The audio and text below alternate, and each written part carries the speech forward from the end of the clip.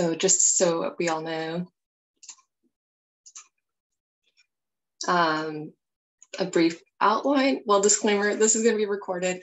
Only the introduction and then the talk. So the QA session, feel free to ask whatever's on your mind and posterity will not know it. Let's see. So this is our kind of sequence of events. We'll go through a little bit of PR, an introduction, and then our QA. So what is the ACS-YCC, the Younger Chemist Committee? So the idea is to help engage and connect younger chemists and integrate them into the system of ACS and further develop their careers. So thank you all so much for being here to do that with us. What is the EUSYCC? So the EUSYCC is a participating collection of Eastern United States and more, just a different partnership to help with that networking and integration aspect. Portrayed here and shown here as well. And in 2021, EUSYCC received the ACS Chem Luminary Awards for the Stay in Life series. So congratulations to you and to us and to the organization. So thank you for your support. What are the benefits of being in ACS? Well, you get career development and networking opportunities listed here. Aside from that, there's also more benefits of different groups and subcommittees. So you're able to, I really like this, find your community wherever you go and by whatever interest is particularly relevant to you. So technical or different affiliations. The last major benefit here with ACS is the connection through conferences and events. So national, regional, and specialty conferences. And check these out. There's a lot that ACS provides aside from the science, such as career consulting. So just to show that, just a little extra in case we all maybe aren't aware of this offering of virtual office hours here on the first Thursday of every month, Eastern time.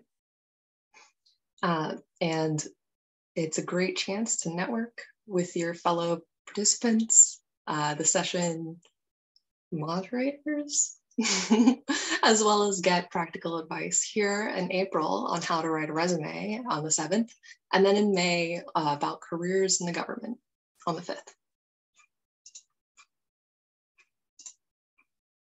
And now I'll go ahead and introduce our speaker. Today we'll be hearing from Dr. Isaiah Speight, who is an NIGMS Postdoctoral Fellow at the University of California, Irvine.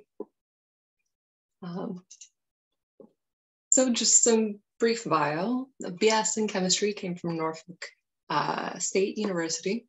Later, he earned a PhD at Vanderbilt University, developing new mechanochemical methods for making inorganic and organometallic compounds.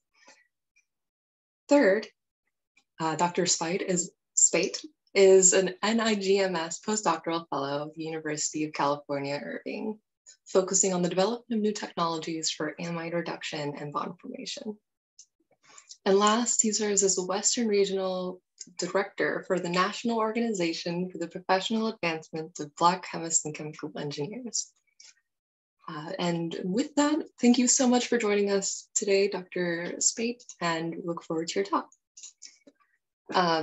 And please follow these guidelines, and we'd love to see your questions in the chat. With that, I think I will stop sharing. Or wait, do I share this as well? Maybe we'll come back to this. There's other things happening. Stay tuned for after our Q&A to see. Wait, should I introduce it now? Yeah, I will. Sorry, just to, since we're gonna stop recording, these are some upcoming events in April, Industrial Chemist, Day in the Life series. There's diversity and inclusion professional development workshop on the 2nd and the 9th. And our Day in the Life in May will be a crystallographer. So check it out. And with that, please go for it, Dr. Speight. Thank you.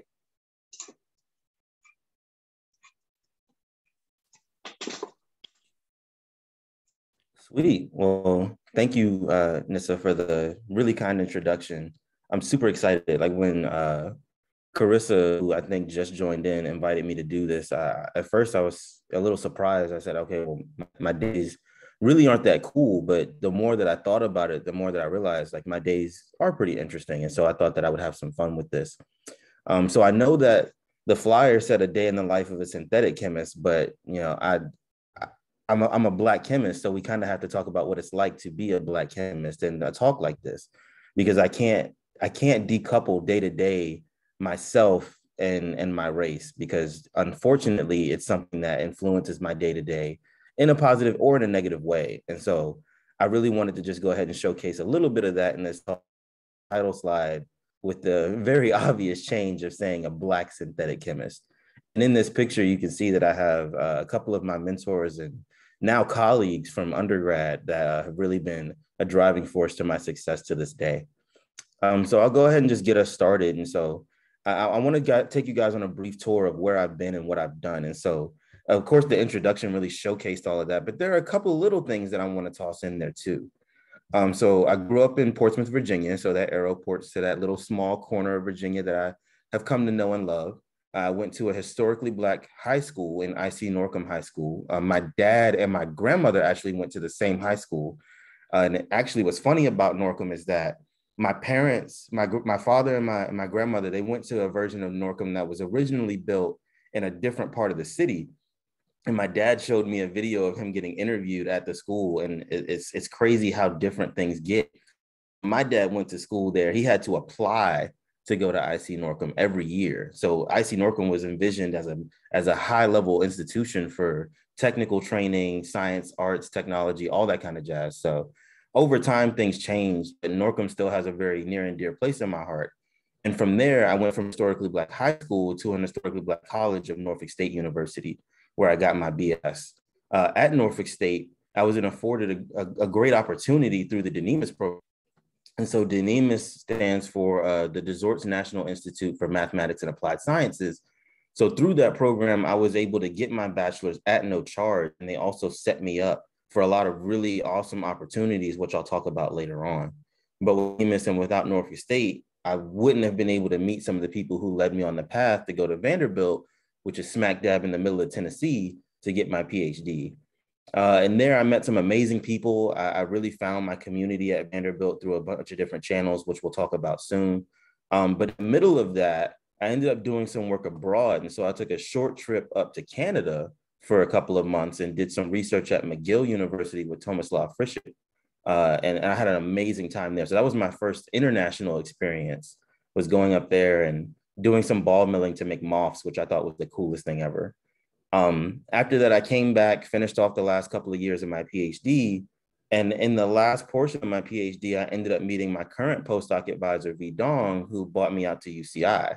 And so I've been here a little under a year. It'll be a year in May, which is crazy to think about all the things that have happened in less than a year in my life. But it's been amazing, and I'm thankful for the opportunity to come out here and learn and to meet so many different people. But that's where we are now, and I kind of want to give a snapshot into where we're going. And so in May, I'm actually going to transition out of UCI to get back to mechanochemistry and go to University of Cincinnati and do a short-lived postdoc for a year, maybe a year and a couple of months with Professor James Mack.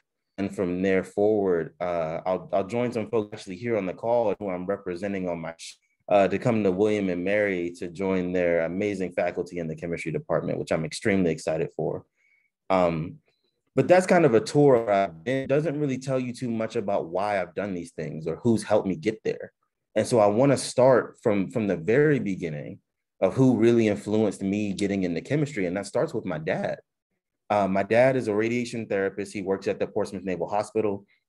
My dad has always been a science junkie, whether it's chemistry, even though he claims he doesn't like chemistry that much, physics, biology, whatever it is, you name it, he loves it.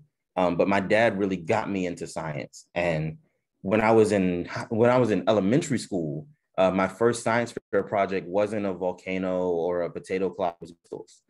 And so we actually made super saturated solutions and soaked sponges in them and grew crystals out of the sponges.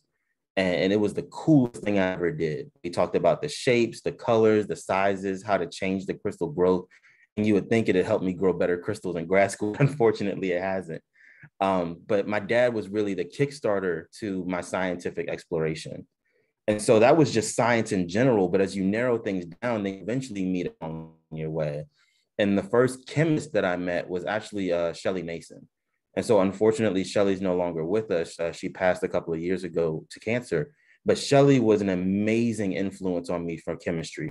I took honors chemistry course in high school. And then I also took her AP course. And then she encouraged me to take the dual enrollment course. So I took 3 chemistry courses in high school before I even set foot on Northeast campus. But Shelley was extremely important to me because she showed me why chemistry was exciting, not just the fires and the explosions like every high school kid, but she showed me why it's important from a day-to-day perspective, from nutrition to energy to synthesis to all of these amazing facets that we know now, that I know now, but they all start. So then after I left Norcom, I got to Norfolk State and I met my first advisor, Tina Hall. And Tina was the one who really helped smooth out my edges, because I came to Norfolk State and I said, I've taken so much chemistry and everything's fine. And, I probably won't start learning anything new until my sophomore year when I take organic. And Tina sat me down and pretty much told me, you still have so much to learn and such a long way to go. And she forced me to really put my head down and focus and go a lot further into this chemical space by doing a lot of different things. But the one that I give her the most credit for is helping me find my passion for mentorship and education. Because with Tina, she allowed me to serve with her as a teaching assistant. And Norfolk State didn't actually have a formalized TA system for undergraduates, but with her help and with her inspiration, she allowed me to do this with her up until she retired, which was in the middle of my career at Norfolk State. And then from there, introduced me to my last undergraduate advisor, Tony Nweke.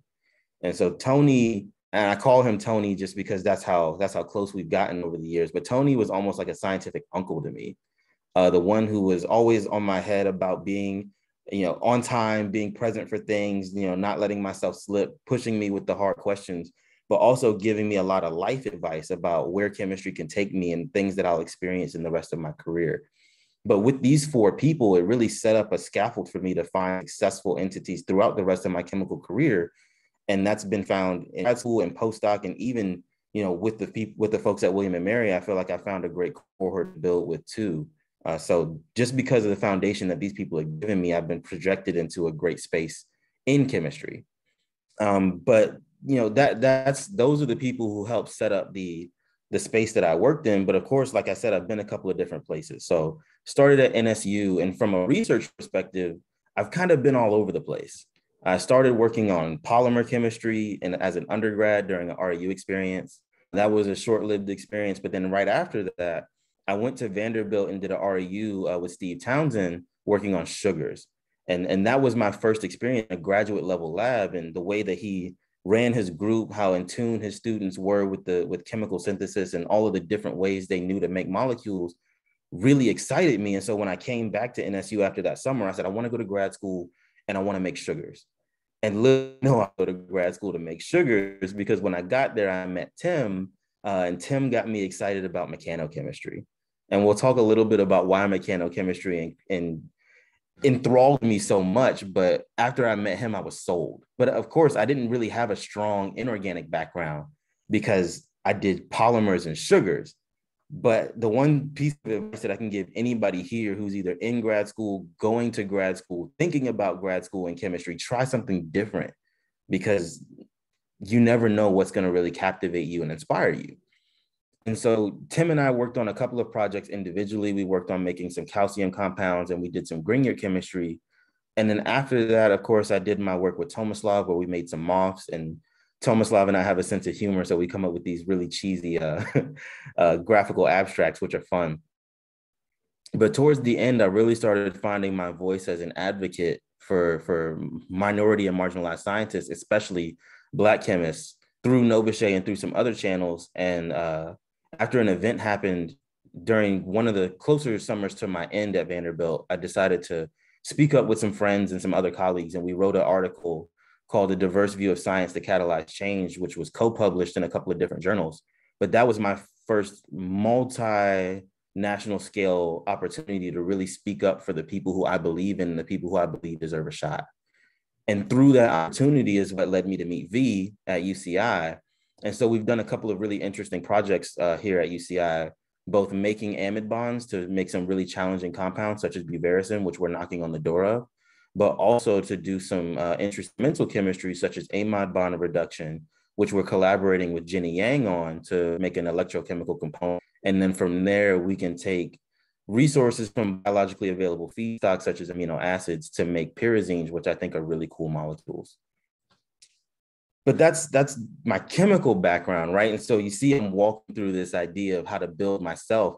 And the reason I called myself a synthetic chemist is because I didn't just do organic chemistry or inorganic chemistry or organometallic chemistry. Really, if you hand me a molecule and say, can you make it? I'm going to say yes, just because I like making things and I don't really care what they are. And I think that's been the most fun part of my career, is just being able to tackle different ideas of what chemistry can and can't be, and proving that anything can be made in any facet as long as you're creative enough. So I'll talk a little bit about why mechanochemistry, because I think that that really is more exciting part of like the creativity of my career. When we think about doing chemistry, we think everything has to be dissolved, and we think of solutions and stirring flasks and separatory funnels and all this other kind of stuff, right? But why do we think of it that way? And that's because nature around us is always surrounded by solutions. Our planet is covered in water, our bodies are mostly water, and the percentages that make up each of these are very similar. So the idea of water has led us to chemistry being in solutions at all times. Even most biology is carried out in some aqueous-based buffer system, right? So the idea of always having a solution around it drives us to think of chemistry as restricted to solutions.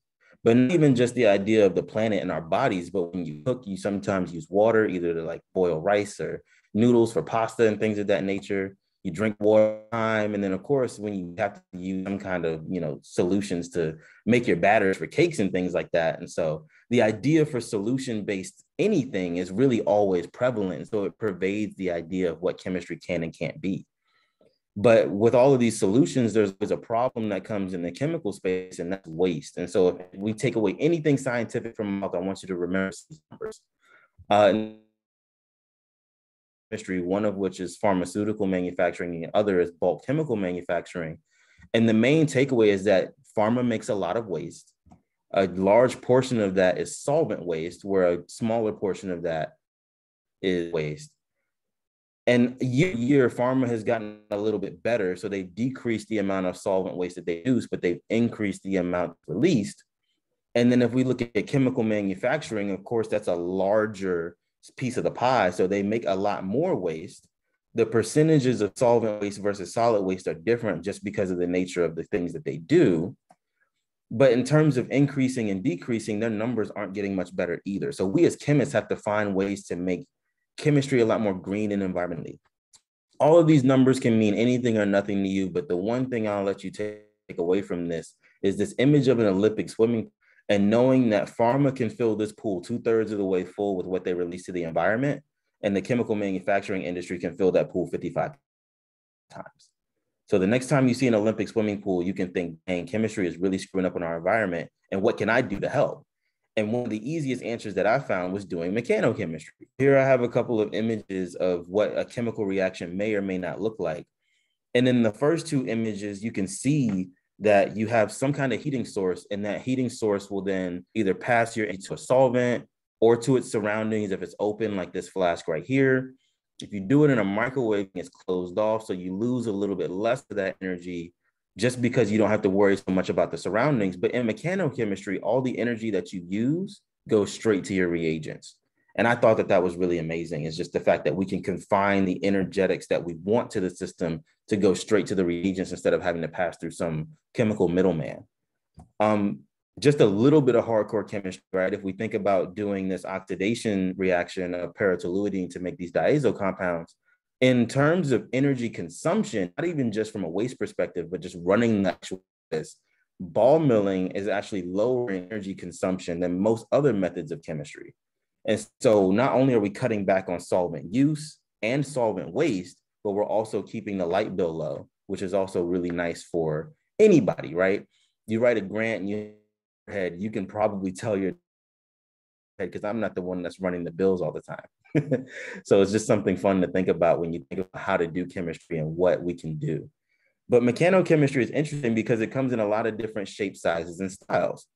And so when I was in grad school, these were two of the mills that we used a lot in Tim's lab. The first one is a planetary mill. This planetary mill works by having a jar that sits on a sundial and rotates in a spinning motion, almost like our planet around the sun. And there are ball bearings and bang inside to create collisions that do chemistry. The other one that we use is a mixer mill. So this mixer mill shakes two jars on a holster and inside bearing that collides with the surfaces to actually do the chemistry we want. Now, the question I get most, how do you set one of these up? So I actually have a short video that shows how we do this. So pretty much just like in any lab, you weigh out all of your reagents, you get them all together, and we put them in these jars. So you can see these two small blue halves of a jar right here on this bench. And inside there are ball bearings. And so what we do is we seal these off, we put them in the holster like I showed in the video, close the safety door so that way nothing happens to anybody. And then we just let them run. And for some of these reactions, we could do them at really low energy, and some of them we have high energy. But the good thing about mechanochemistry is that since all of your reagents are so close together, these reactions are really fast. So as you can see, there was an immediate color change in this reaction from orange and white to blue. That reaction was in 5 minutes. And there are other systems that are just as fast that are a little bit more complex. But the beauty of it is that I don't have to sit and wait for 5, 7, 8 hours, multiple days to do chemistry. I can get things done in minutes or hours. I really have to push. So we talked a little bit about mechanochemistry, and my background in mechanochemistry goes in a lot of different directions. One of which, like I talked about, was making calcium bases via mechanochemistry. I talked a little bit about MOF chemistry with Tomislav, which was a great experience. And we actually I got the idea from my art major at Norfolk State. And so hanging around with art people makes you get a little bit more creative and create in terms of imagery. So shouts out to her for talking about her art homework whenever we're home for the holidays. Did some Grignard chemistry with Tim, which I thought was a really interesting study about how to break CF bonds, which are typically looked at as inert. But then I've also done some stuff in education.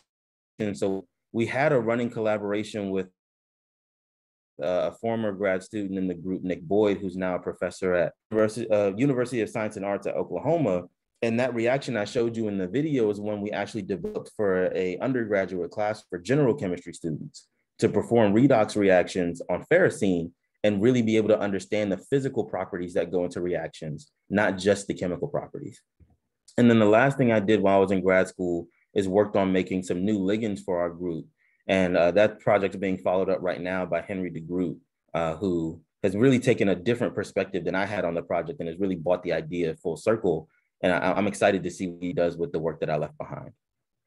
But all of that's mechanochemistry. And then, of course, I came out to work with V, and we've done a lot of really interesting things too. So we've been working on making this buvericin compound that I've shown here. We've also been interested in doing some ring expansion chemistry using photochemistry to make strained amino acids. And then as of late, like I mentioned, we've been interested in doing electrochemistry. And so we're working with the Yang group to try to develop some new environmentally friendly methods for reducing amides to amines. And that's been a really fun collaboration with both Jenny and my friend Alyssa, who's been doing some amazing work in that group. But all of this stuff is in solution. And so you can't take the solid state chemist out of me. So when we took group photos, I actually took a picture with a hammer, which is a old school throwback to what we used to use as the mechanochemistry symbol in some of Tim's older papers. But with all of that, you know, that leads me to where I am now and where I'm headed. And so when I get to William and Mary, I've got some really exciting ideas. And so I'm super thankful. So shout out to them. They actually put together a small watch party on campus. So shouts to you guys for being here. And I'm super excited. And so you'll get a sneak peek of what I'm going to bring. Of course, there's going to be a research component. We're going to get back into mechanochemistry. doing a little bit of mechanocatalysis, also doing some printing, which I think is going to be really cool. And one of the other aspects is going to be augmented reality learning tools for my students to develop for students to use. Additionally, we'll do some professional development in the group. It's like designing LinkedIn pages, CVs, opportunities. And I also want to give them some other opportunities outside of William and Mary through programs such as Leadership Alliance, which were instrumental for me as an undergraduate student. And additionally, there's always the service and outreach component. And so, of course, I'm a big proponent of Novachet. I'm a big proponent of ACS, SACNAS, and these others. And so I bring them to the forefront. Like William and Mary already has a hyperactive Novachet chapter, so hats off to you guys. But bringing some of these other facets to the campus would be great. And so I just can't wait to join you. Like you guys made it in my I haven't even started yet, so I'm excited. But the real question, of course, I had it in my title is, well, Black guy part, right? Like you said, this is going to be about a Black chemist, and this all really kind of just seems like a chemist. And so we have to talk about some of the things that I've experienced and how they've helped mold me to get to where I am. And so I'm only going to talk about a few of these because I don't want this talk to be grim or heavy or downing. I really want this to be a talk of joy and excitement, but we have to show where I was to show where I am. And so I've experienced a couple of things as a Black chemist that range from microaggressions, such as comments like, it'd be nice, like for someone like you, someone that looks like you, to come in and say, I'm the scientist. And this came on the back end of a conversation about at primarily Black schools within the Nashville area. And I was extremely hurt by this because why does someone that looks like me have to be the scientist? Why can't all of us just look like scientists? Why can't we all just be a part of this scientific community without having to look a certain or feel a certain way? Additionally, I got other comments that stepped a lot more away from the science, such as, you look clean now when getting a haircut after growing my hair for a while. So you experience some things that make you feel uncomfortable and make you feel like you don't really belong in the area. And then you also get some things such as direct racism. So I won't show this image for long because, again, I don't want to get too heavy on things. But when you see flyers like this get printed randomly from the printer in your lab 12 times over an hour in multiples of 3 and 15-minute intervals, you kind of get discouraged. And it made things hard over the course of the last couple of years, experiencing these things and questioning whether I really belonged in chemistry. But to get past this, the best solution is community. And I heard it all the time as a child. It takes a village to raise a child, but it takes a community to build a chemist. And so I've really found some awesome opportunities throughout my career to really build myself and to build up others who may be experiencing some of the things that I've seen. So one of them was OB-GAPS. So Vanderbilt has an organization that's called the Organization for Black Graduate and Professional Students. And OB-GAPS was my first taste of community at Vanderbilt. I went to one of their events, and the first one that we had was how to interact with police in your community. And we actually talked to Vanderbilt PD about the things that they've seen, how we interact with each other, how we can learn from each other from a community standpoint to an official standpoint. And we really had an open dialogue about things that you may or may not experience and how they're learning to be better so that way these things don't happen anymore. So I thought that was an awesome opportunity that OB-GAPS put on. And I'm really shouting out OB-GAPS because it influenced my friend group, because one of my best friends, Logan Northcutt, is actually the current president of OB-GAPS, and he's been driving some really awesome initiatives there too. Outside of OB-GAPS, there's IMSD, which is the Initiative for Maximizing Student Diversity, which was at Vanderbilt. And IMSD was awesome. They're normally coupled to the quantitative chemical biology program, which I didn't go through, but they invited anyone from any program to be a part of their activities. And actually the former director of the program, Christina Keaton Williams, was really instrumental in getting me involved. She told me, I know you're busy and you got things you got to do with chemistry, but I need to see you at one of our events every semester. And I said, okay, I can do that. And so with that, and with that drive to build a community for me, and it's not just Black students, but it's all students of all races and creeds, it helped me find my footing in a space I actually had a footing or not. And then, of course, outside of these, Novachet has been an extremely huge component of my career, going from starting the Nashville area chapter, which encompasses Vanderbilt, Fisk, TSU, and Meharry, all different students from all different scientific backgrounds, moving from there to building into the role of national student rep, which introduced me to people literally from end to end of the continent, and then moving into Western Chair, which has expanded my connections on the professional level, as well as being able to give opportunities to students.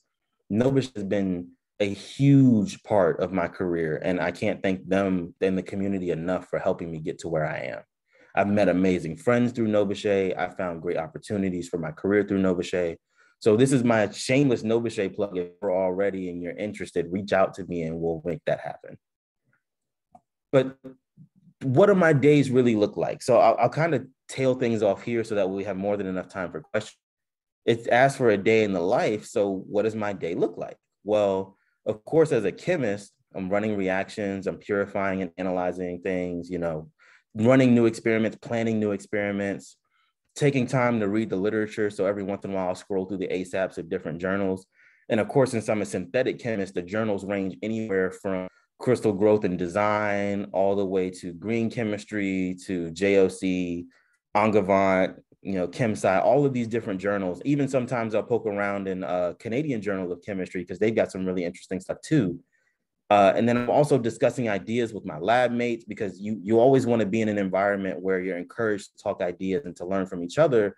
And I think that my group now that I'm with does that really, really well. Additionally, there's mentoring students. So I'm currently mentoring Barry Yang, who's an undergrad in our group, who's actually on his way to grad school at the end of this quarter, well, in the next quarter. And I'm super excited to see what he accomplishes in his personal career. But also V has given me the opportunity to prepare myself at William & Mary to do some mentoring of all of our undergraduate students. So I kind of just walk around and check in on them and make sure that everything's upright. I'll also check in with the graduate students to see if there's anything that they may want me to talk to them about that they just don't feel comfortable having that conversation with. So it's allowed me an opportunity to really step into a larger mentorship role and almost running like a micro group, even though the grad students are the one that design the experiments and drive them. But of course, there's the other side of things too, which is Novish stuff. I've talked a lot about them, and as you can see, they're super integral to my career. Answering emails, handling business, meetings with other officials of the organization, meetings with chapters, really getting more people involved and invested, and really trying to drum up our presence out here in the West. Is also preparing for my next career step. So this bullet point would have looked a little bit differently a couple of months ago, and it probably would have said preparing for interviews and updating documents. But now that all of that's said and done, and I know where I am, we're doing a couple of different things. I've been meeting with Professor Mack to talk about my role in his group and how that's going to look over the next couple of months. And also just touching base with the folks over at William & Mary, popping in for faculty meetings when I can, getting advice from the faculty there about how to be successful in my career, and really just expanding my pool, not prepare that first step into my independent career. So I'll go ahead and stop here with all the technical stuff and me rambling on about my life and my day-to-day and open it up for questions. But anyone who's here, feel free to contact me any way you like. If you have a more personal chemistry question, reach out to me through the UCI email. If you have a Novish question, you can reach me at westregion@novish.org.